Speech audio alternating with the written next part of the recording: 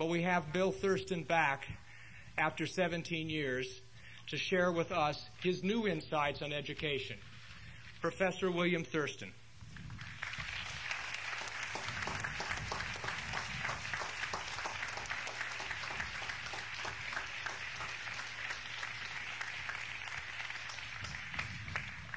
I'm going to take this hat off before it blows away. Well, there are I thought a lot about what I could say to you, and there are a lot of interesting questions, but there's only really one thing that I can speak to you about with any authority. So let's suppose that we have a three-manifold, which is atoroidal and aspherical, and suppose also that it has a finite group action on it. And now, since New College isn't about authority, let's take it and let's put it over here on the shelf. Well, it's next September. It will have been 20 years since I arrived in Sarasota, along with 100 other members of the charter class. It's really hard to believe that it's been 20 years. It doesn't seem like 20 years. It seems like a short time. I mean, I still feel like a student. And in fact, when I run into people on the streets in Princeton, they ask me where I am. I say I'm at Princeton, and they say, "Oh, are you a graduate or an undergraduate?" I still feel like a student in a lot of ways. Anyway, 20 years ago, we arrived in town. I came down on the train from Washington. It was a long ride. It took 27 hours, and I came down alone. I'd never been in the South. I'd never been in Florida, certainly, and not in Sarasota. And it's sort of amazing thinking back and wondering why I came here. Because, what did I have to go on? We got some literature, some literature in the mail. And the literature we got was really amazing. I guess what I was really impressed by was the statements of educational principles in the literature. It kind of read like the Declaration of Independence a little bit. It was sort of freedom from all this stupidity of school that I'd sort of rebelled against all my life. I went to kindergarten in Holland in a Montessori kindergarten. Their style of sort of Montessori, sort of their interpretation. And then I came back to the United States, and I just thought that the way we were being taught was wrong. And in grade school, I didn't really get along real well. I got C's in arithmetic and D's in social studies, and certainly D's in handwriting.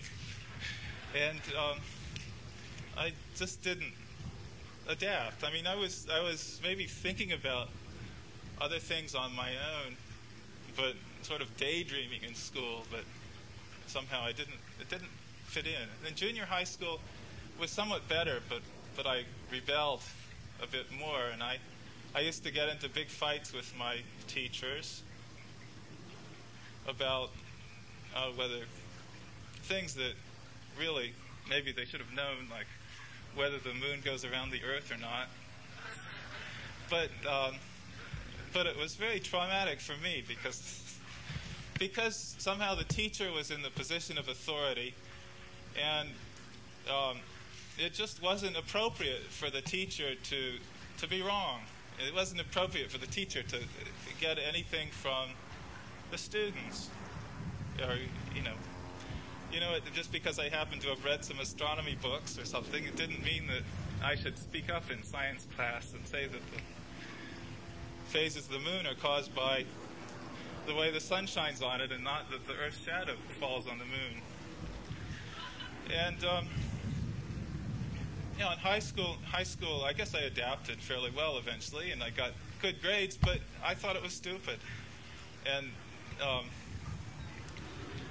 for instance, for my Latin class, I wrote a pamphlet, a kind of cynical sort of pamphlet in a way about how to get good grades in Latin.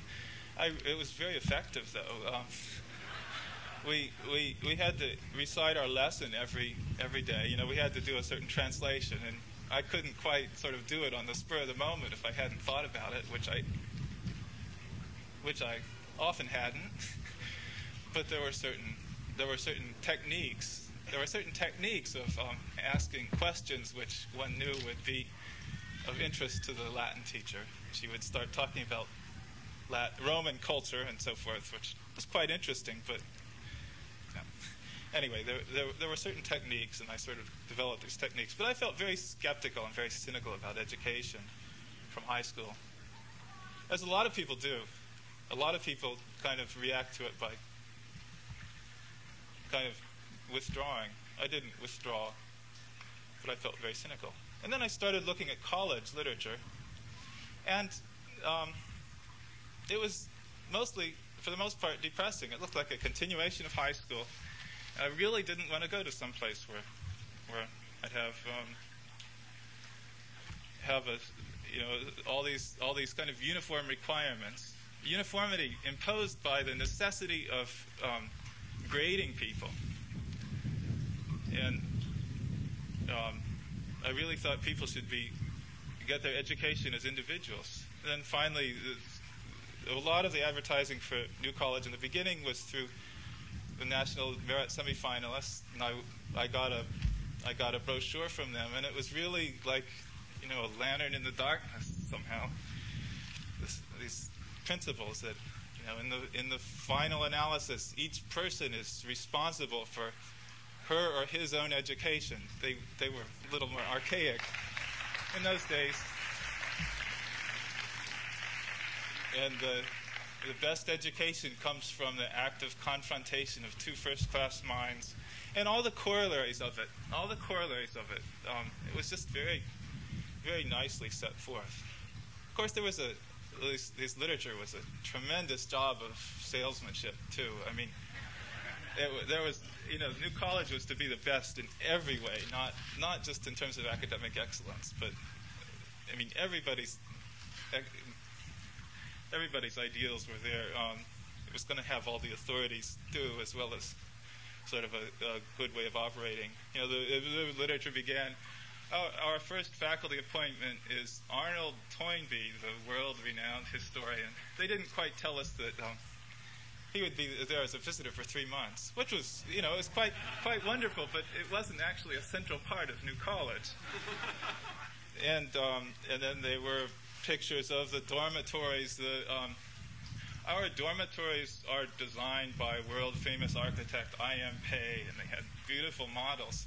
They didn't mention at the bottom that the dormitories weren't complete yet, but there we were. My parents just kind of let me pick my college on my own. I'm not sure what gave them the wisdom to do this, or the foolishness, whichever it was. Probably foolishness. But I was really shocked once when a friend of our family who was we all kind of respected for his sort of practical sense. He was talking to him about where I was going to go to college, and I showed him this literature, and he looked through it, and he looked at me, and he said, "You're taking a big risk." And that's true, I was. And I kind of rationalized it to myself by thinking that if this was a fraud, which it was, if this is a fraud, then the perpetrators of this fraud kind of deserve to get the fruits of their labors. It was just, New College was just kind of an idea that, people were really dedicated to, and it was just an idea.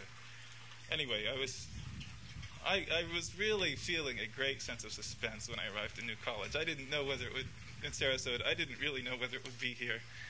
But we arrived, and we got taken out to Lido Key. You've heard about, you know about a lot of this.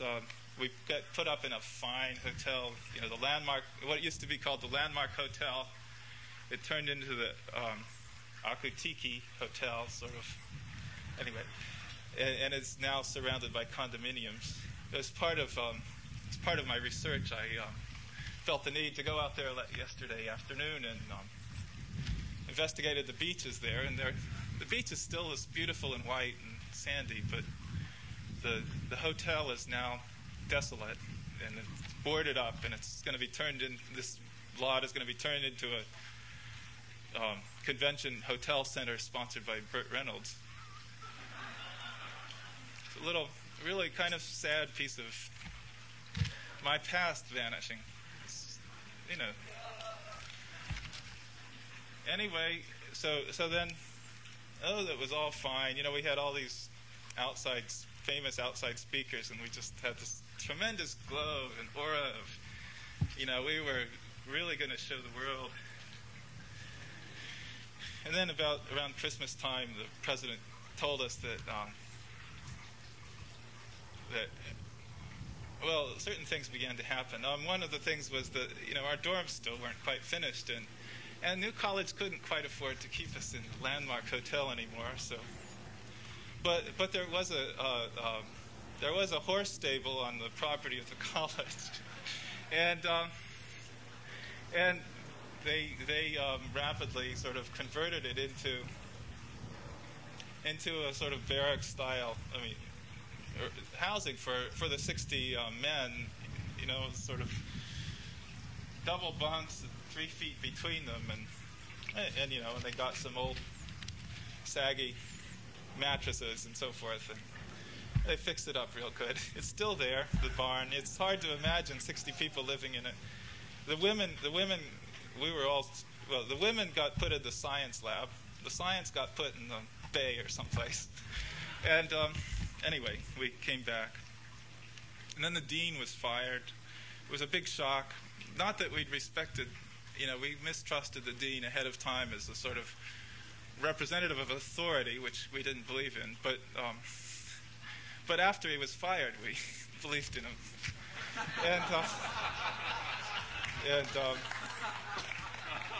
And there was big controversies and all sorts of controversies. It was really an amazing time that I can't describe. It was a roller coaster. Somehow we adapted.